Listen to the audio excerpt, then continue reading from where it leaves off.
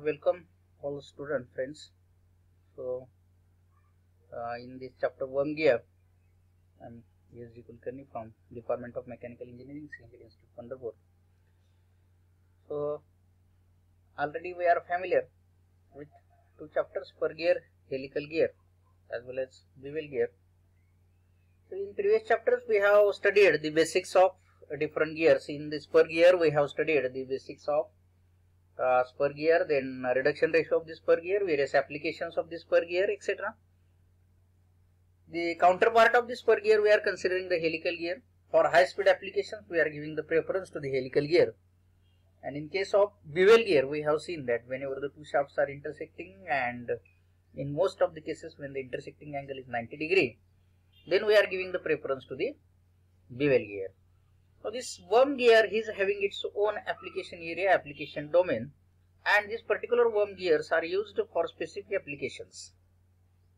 In case of worm gear, if we see the basic construction of the worm gear is shown here.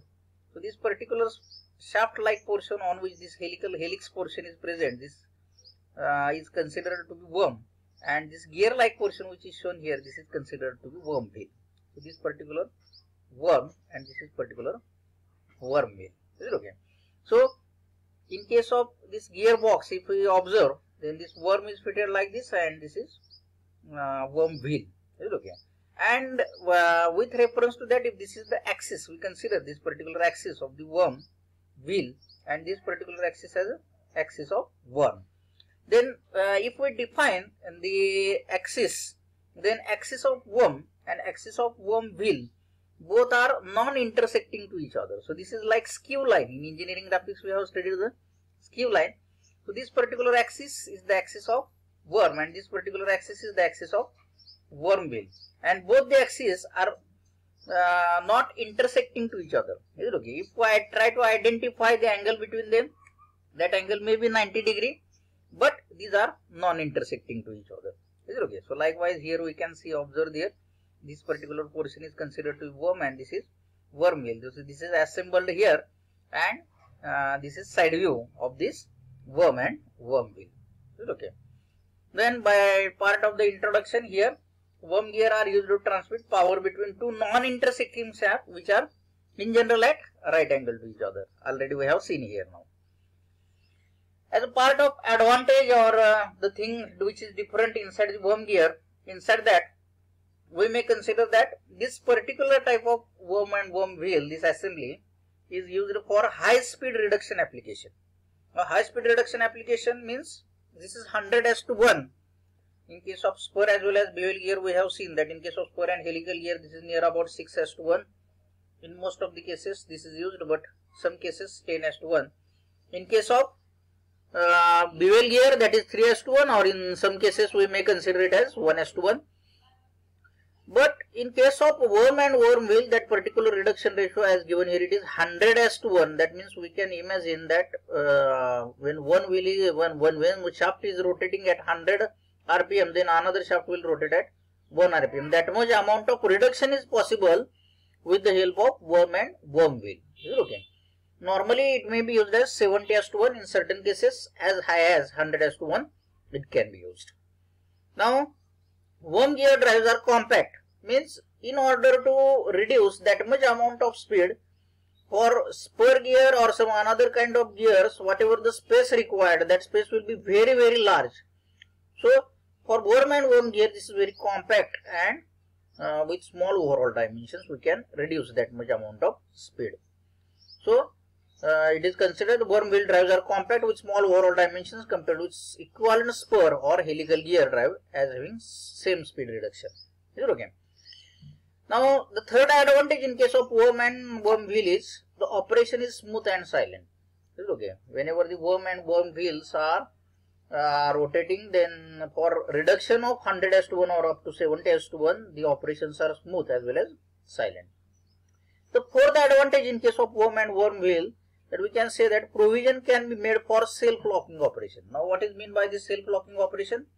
Means if we transfer the motion and power from worm to worm wheel, then it is possible. But opposite, from worm wheel to worm, if anybody starts to transfer the motion as power, then it is not possible. This is called as self-locking operation.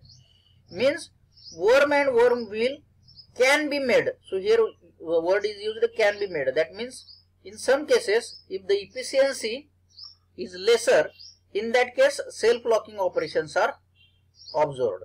If efficiencies are larger, then self-locking operations are not there. So is it with this particular worm and worm wheel is used in both way. That is, in case of whenever we require self-locking type of operation, then this particular provision can be made with the help of worm and worm wheel.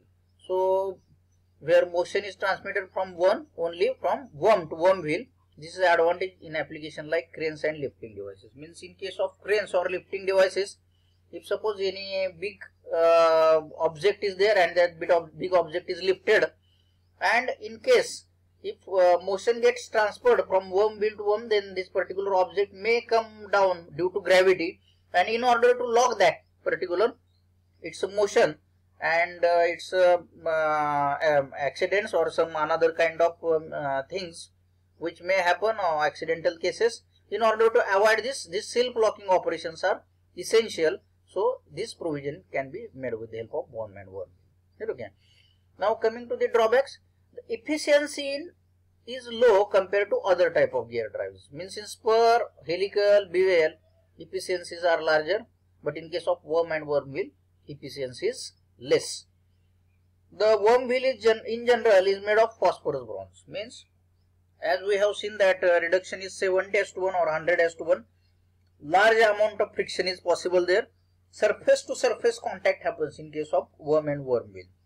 In other cases it may be line contact, but here as surface contact happens, there is large friction, and this phosphorus bronze is the material which is having advantage that this particular material is having anti-frictional properties. Means though surface to surface contact happens, coefficient of friction of the phosphorus bronze is very low, and that's why worm wheel in general is made of phosphorus bronze, and which increases the cost. Though this particular material having properties of anti-frictional properties, this is high cost, so that's why it increases the cost of the worm and worm wheel. So this becomes one kind of drawback in case of worm and worm drive.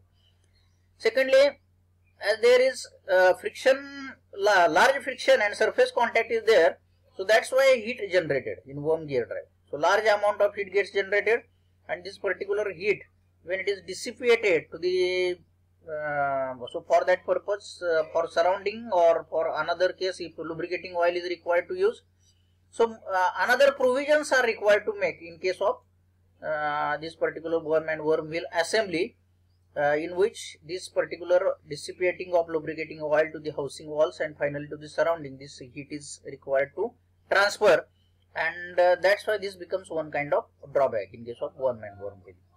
Similarly, the power transmitting capacity is low in case of worm and worm gear drive. So it can be used up to 100 kilowatt power transmitting capacity. So worm and worm gear drive is used for up to 100 kilowatt power transmitting capacity, and this is one kind of drawback in case of worm and worm wheel.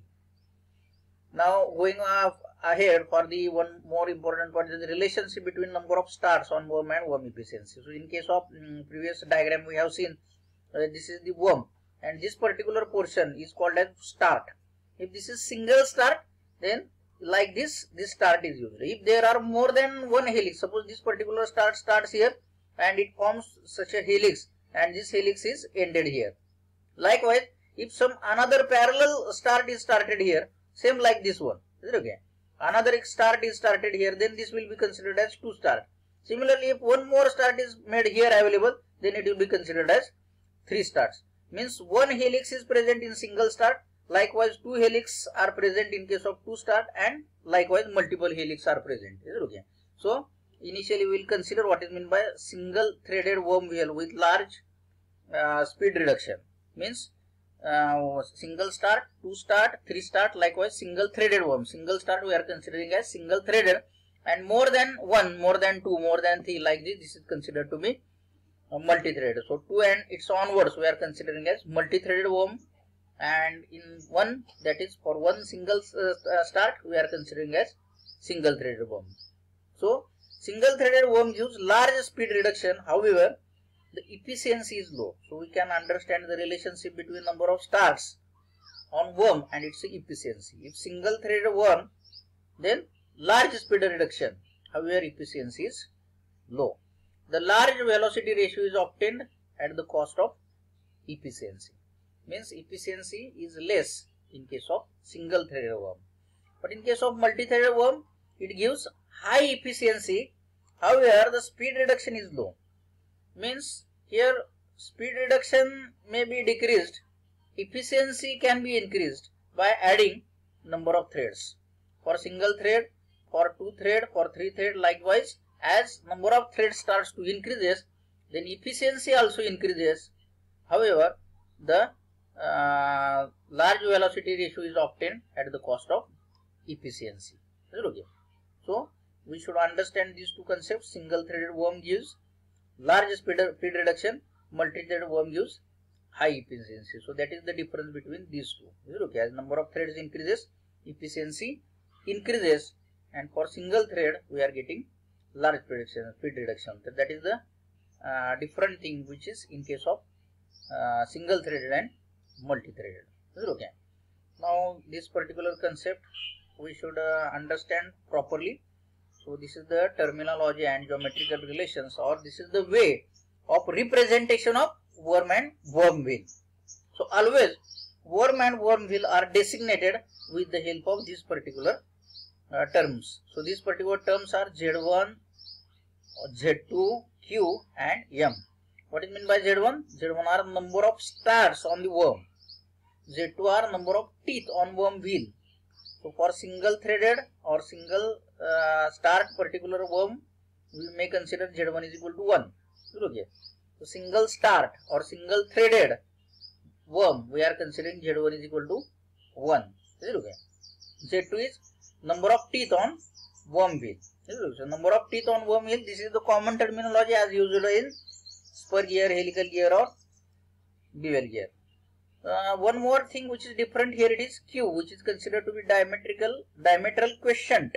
Okay, so diametral quotient is Q, which is new terminology which is present in worm and worm wheel. In previous other kind of gear, this particular terminology was not present, and as usual M is module. Is it okay? So we can understand what is meant by Z1. Z1 are number of starts on the worm. Already we have seen now, that is what is meant by start. Z2, number of teeth on worm wheel. So that can also we can understand. Module, we know, so module is ratio of diameter to the number of teeth. So diameter of the wheel and number of teeth on wheel. So that particular ratio is module. So that term is also not new for us. Z1, Z2 we can understand. Now let us consider this particular Q. So Q is considered to be diametral quotient. Okay. So diametral quotient. So this particular value, diametral quotient, we can consider as Q. If we consider, then that particular Q, we may have this particular ratio, means number of diameter of the worm to the module. So this particular Q is given as D1 upon M. So D1 is considered as diameter of worm. Okay. So understand the diametral quotient concept. Q is D1 upon M. Q is equal to D1 upon M. So D1 is diameter of worm and M is module. Okay. So diametral quotient is nothing but ratio of diameter of the worm to the module. Okay. So this particular things Z1, Z2, Q and M, that should we understand here, because the designation of worm and worm wheel is always given with the help of this Z1, Z2, Q and M. If any example is given, and in that example if Z1 in that way, if the values are provided, then first value increases, this particular value indicates number of stars. So this is number of teeth on the worm wheel, diametrical quotient and module. This is okay. So we should understand this particular way of designation of worm and worm wheel, because this particular way is used in the numericals also. So these values will be used accordingly. Okay. So thank you for this previous or introductory part of the worm and worm wheel.